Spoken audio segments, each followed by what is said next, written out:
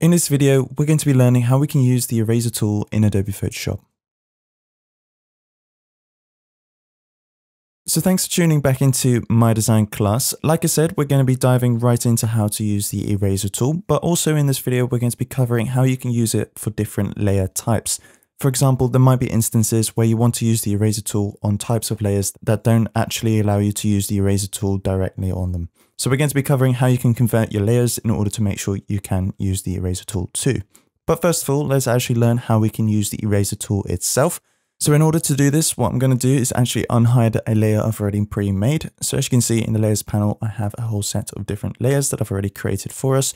Just a simple rasterized layer, a text object, a shape layer, and then a smart object.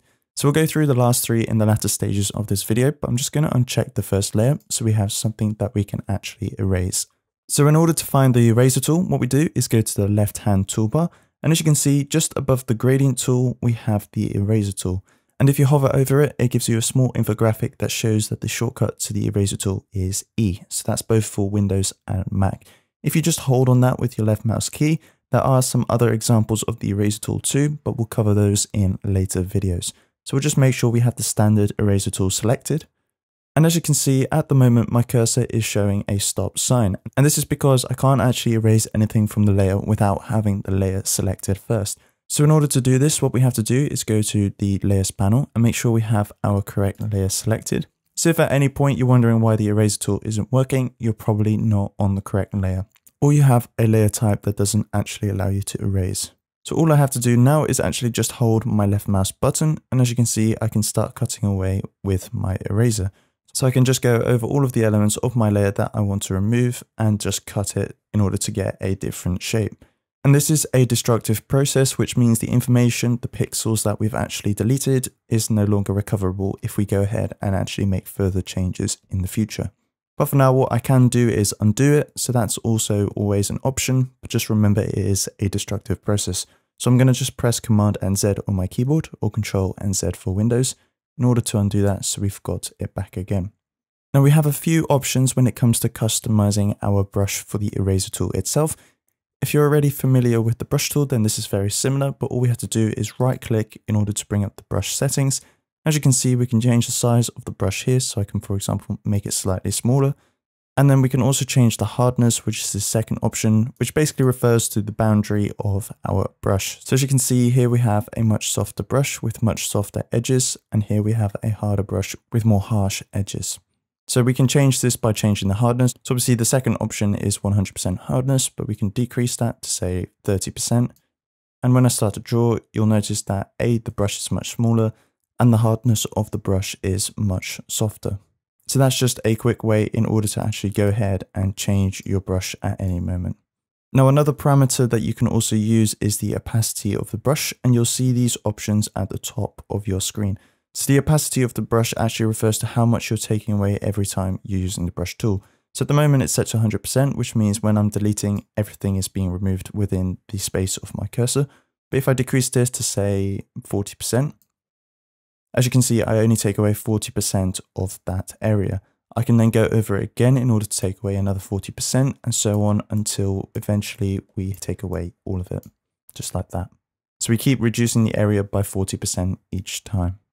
Great, so I'm just going to reset the opacity up to 100% and I'm going to leave the brush size and hardness like this for now. So as you can see, the eraser tool has worked perfectly on our rasterized layer. And basically the rasterized layer means that it's a layer built up of pixels, and what the eraser tool does is it removes pixels from your image. But what if we had layers that weren't rasterized layers? So layers such as text objects, shapes, or smart objects. So let's take a look at how we can do this with these other layers. So I've already created a few in advance, and basically it's going to follow the same technique for all of them, and it's going to come down to one of two very simple principles. So I'm just going to hide the first layer and unhide the text object. So as you can see at the moment, when I hover the eraser tool over my text object, once again, we get that stop sign, which means we can't actually go ahead and change it. So all we have to do is actually convert our text object into a rasterized layer. Because at the moment, our text object isn't made up of pixels, and obviously the eraser tool only erases pixels. So a rasterized object is the way to go because that is actually built up of pixels. So in order to do this, what we can do is actually go to the text layer itself, right click, and then go to rasterize type. So rasterize means obviously converted to a rasterized layer, and then the type is obviously referring to the text object. So just by pressing on that, as you can see, the thumbnail has now changed, so it's no longer a text object. And if I then go to the image itself and erase part of the text, as you can see, it now removes from our layer. Now, one or two things to bear in mind with when we do this to text objects. By rasterizing the layer, it now means we can't actually go back and edit the text itself, because the text has now been converted to a rasterized layer, and we can only change text from a text object. Now, the best workaround for this is to actually use masks instead of erasing directly from text objects.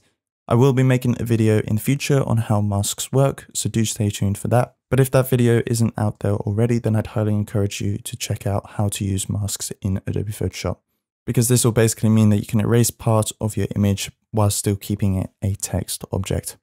So the next example that we had was a shape layer. So as you can see, I've already pre-made another shape layer, and once again, I can't edit this either. And this time it's because it's a vector-based shape, which obviously means it's not formed of pixels. So obviously all we have to do is go to the layer itself, right click once again, and then this time rasterize layer. So it'll say rasterize layer instead of type because it's no longer referring to a text object. And then obviously I can go ahead and actually delete from our shape.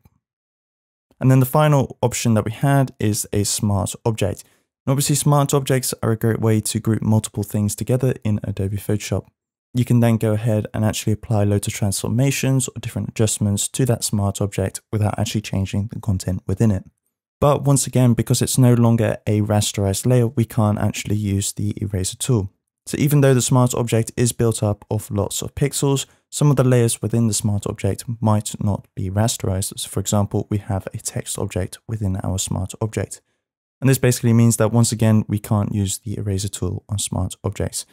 Obviously, one of the workarounds might be if, for example, I'm looking to delete part of the image and the text is actually fine, what I could do is actually double click on the smart object thumbnail itself in order to enter the smart object, then zoom in, make sure the image is selected, and then erase part of it here.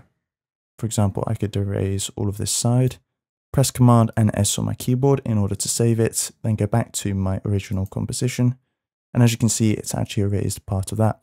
But for example, if I also wanted to erase part of the text, then this is no longer possible. So what I can do is actually undo those changes in here, then press Command and S once again. Anytime you make a change in a smart object, always remember to save, because this will actually make sure it appears in your other image. Obviously, one way you can be a bit safer in order to make sure you've always got a copy later is you can actually duplicate your layer beforehand. So for example, if I wanted to make sure I had a copy of this and I could just leave it hidden in the layers panel, it won't affect my designs at all, but it means I can always go back and change my smart object in case I make a mistake when I'm erasing the next version. So in order to do this, all we have to do is press Command and J. As you can see, I've now created a copy. So I could, for example, now actually unhide the original smart object, and I won't touch that, but if I ever need to go back and make any changes, I always have a copy. I can right click on the new copy and go to rasterize layer, and then obviously go ahead and delete whatever elements I want to from that new version. So those were the basics of how to actually use the eraser tool in Adobe Photoshop on a whole load of different layer types. Hopefully that made a bit of sense. Obviously, like I said, there will be an easy workaround, which is to apply masks instead of using the eraser tool. Do keep an eye out on the channel to make sure you don't miss that video when it does come out. Like I said, I'll be making that very, very soon. Also, remember to leave a like on the video if you enjoyed the content, and also to subscribe to the channel to make sure you never miss a new Photoshop tutorial.